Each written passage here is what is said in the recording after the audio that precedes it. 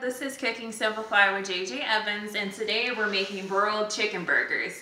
Very exciting and very unusual to some because you normally use a grill or you normally would throw them in a skillet and cook them on top of the stove. But instead, we're going to broil them today. We're using 2 pounds of ground chicken, and the ground chicken, of course, came from my favorite store, Kroger, that I love to go to because they have the best deals when it comes to meat. As I love Aldi's when it comes to certain products like produce and dry goods, but I feel a lot safer with my meat coming from Kroger's. It was by Purdue for the ground chicken, and it was $3.49 a piece. For both of these, I've got the potato wedges right here that I'm going to throw in my lovely air fryer. And these were $1.70, I believe. I'll check the receipt later to get the correct pricing for you. And then, of course, I already have all my spices ready to go. I've got my garlic powder. I've got pepper, I've got Lowry seasoning salt, I've got italicized salt, I've got red pepper that's ground, I've got onion powder, gourmet burger seasoning, and I've got balsamic vinegar. And of course, I've already cracked 1 egg. So even if you don't have an air fryer, you can always just bake your fries in the oven and still, you won't have to worry about a lot of grease or making a big mess on top of the stove. Because it's been one of those days where it's been a long, hectic work week and I'm just like, no. I need a good burger and a good beer and I need a fry. That makes me very happy. So we're gonna go ahead and pour our ground chicken into this big bowl here. I've already pre-opened these for you so you can see. Okay, so this kind of looks like turkey, but it's not. This is ground chicken. It's a little bit leaner as far as protein. I'm gonna give my hands a quick wash here.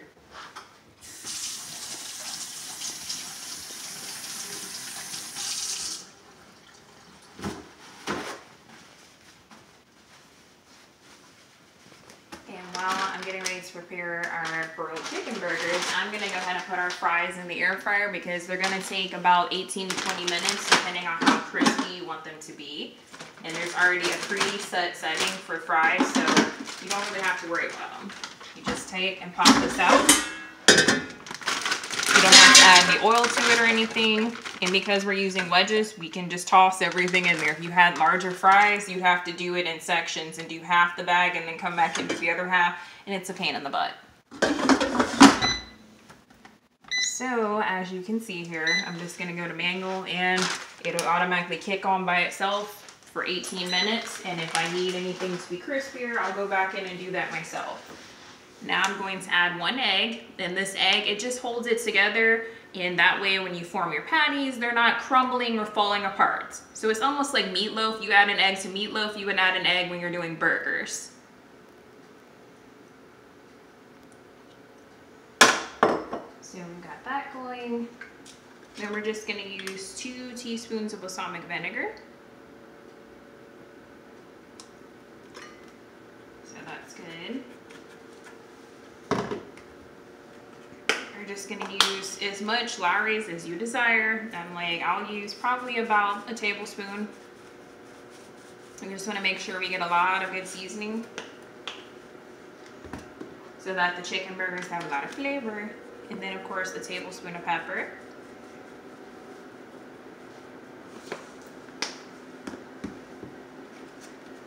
A tablespoon of our lovely garlic powder, which I use garlic in everything just about because it has so many good health benefits and it's good. We have our lovely onion powder and I'm just going to use half a tablespoon.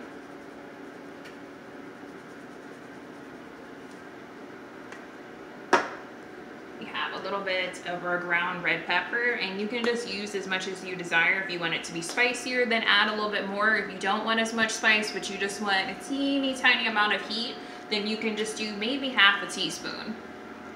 And like with me, I just add, just a little bit over like a teaspoon, nothing crazy. I don't want it to be too hot. And then I'm gonna add a tablespoon of italicized salt.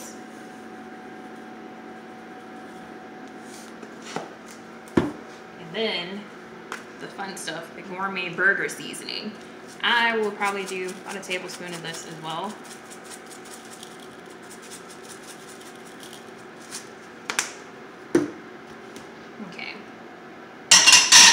so last but not least, I'm gonna go dive in hands first. Of course, you've seen I've taken my ring off because I'm not like any other chef on TV. I'm not about to sit here and mix with my ring on and mess it up. So I have my hands already clean and ready to go. I have my big rectangle pan here. I've already poured 2 tablespoons of oil in here and got it already pre-greased for you. So that way when I get done forming patties, I can just drop them in here and then I'll wash my hands. And the oven is already preheated to 500 degrees, which is broil. So that way, once I'm done over here, I can just go ahead and pop them in the oven, and you'll cook them 7 to 9 minutes per side, but you don't want to make them too big, because then there'll be a temperature issue as far as cooking them, whether or not you need to cook them longer, or you need to cut the center to see is it actually ready. Okay, so if you just bring the camera a little bit closer, I want them to see me mixing this in and getting the egg all in there.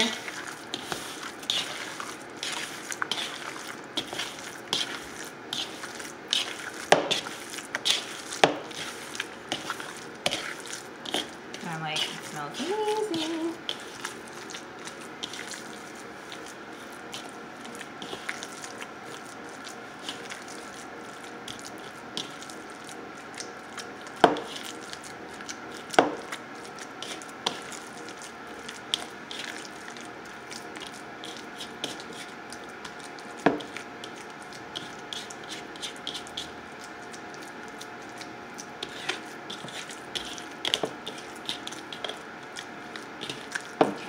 So we're just gonna grab a good amount because everything is all mixed in now. I'm just gonna take a small section, and I can pinch off or use as much as I would like in order to make these burgers.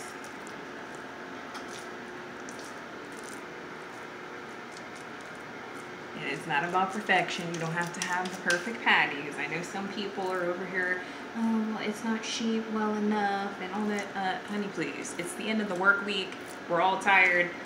This is as good as it's going to get today as far as this patty.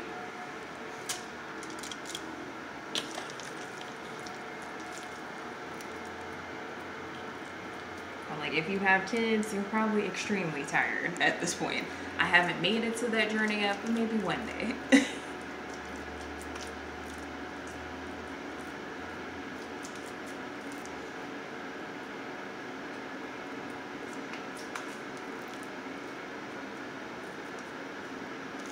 Okay.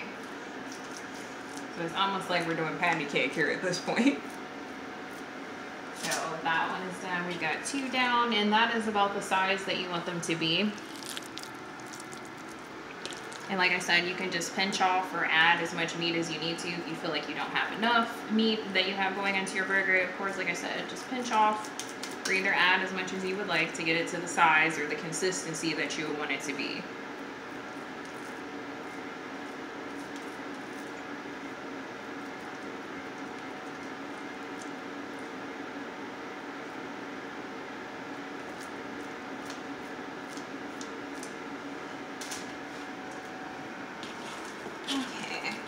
Have a few more to go.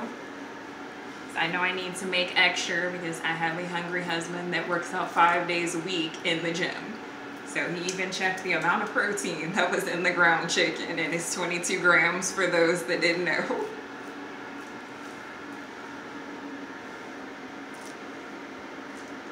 this one, like I said, it's a little too chunky. It needs to come down a little bit in size. I want it to cook evenly because they're all about the same size. I don't want this one to be too big. Let me take a little bit more off.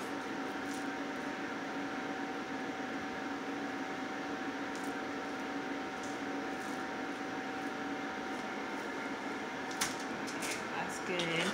Probably be able to make 2 more altogether. I just want to see here.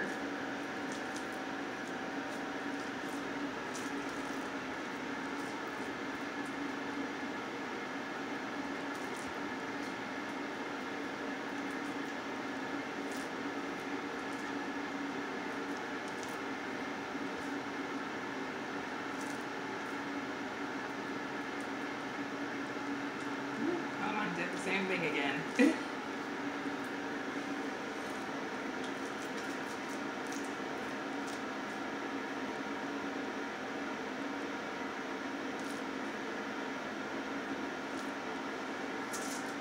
But you're just making these to fit the size of the bun that you're using. If you were using a larger bun, then you would make the patties larger.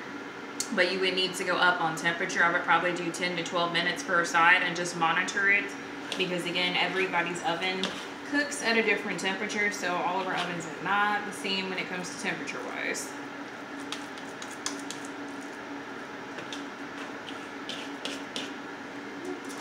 One second, let me move this guy over. I may be able to get one more little baby burger here.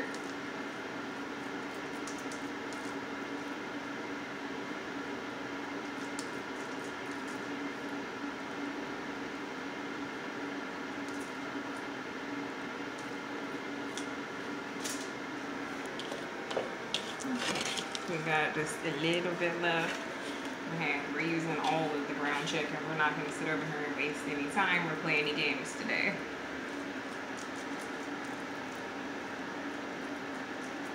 Not like we have enough to make a burger that's almost the consistency and size of all the other ones, so it'll still cook probably about the same temperature.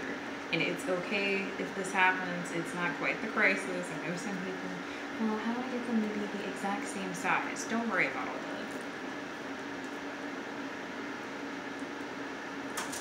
Okay, so all of that is good. I'm going to wash my lovely hands that look gross. But at first, I'm going to go ahead and throw away this trash. Luckily for me, I have a trash can that I can just step on and throw my trash in it without having to really come in contact with it. I'm going to use the back of my wrist, turn the water on, and again use the back of my wrist to get me some soap.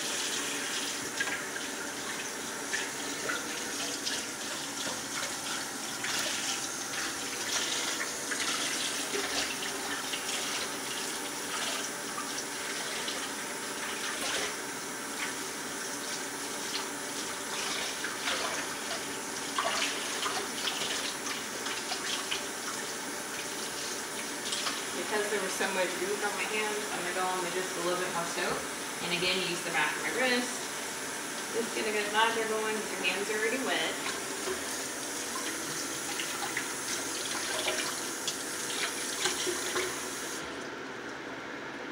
I already have some towel here. It's already good to go.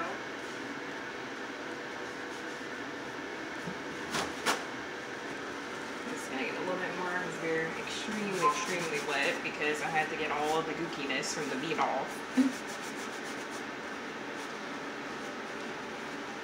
Okay, we're just going to throw away our lovely scraps. They're going to come all over here to the trash can and throw that away.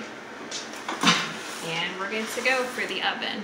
We're just going to do these 7 to 9 minutes per side. If I need to cook them a little bit longer, like I said, just monitor the temperature. If you're not sure of what to do, then go ahead and just, do the temperature for a little bit longer or cut the center so that you can actually see, hey, is it cooked all the way through? Is it white in the center? Are the juices running clear in the chicken burgers? But it's just all a new take on just doing burgers without using a grill or without using a skillet. Next week, I'm probably going to post a video on YouTube, and it'll be showing where to shop and where to get the best deals on groceries. And I'll also be posting a juicing video soon. So I've had a bunch of coworkers ask me, you juice, but I don't know what exactly to juice because vegetables are not the most appealing thing when you juice them. So what can I juice as far as fruit wise with the vegetables to make them taste better? So that will be coming soon to YouTube. And I also will be working on a pesto chicken dish. So a whole lot will be going on soon. But this has been Cooking Simplified with JJ Evans. Thank you. Have a good evening.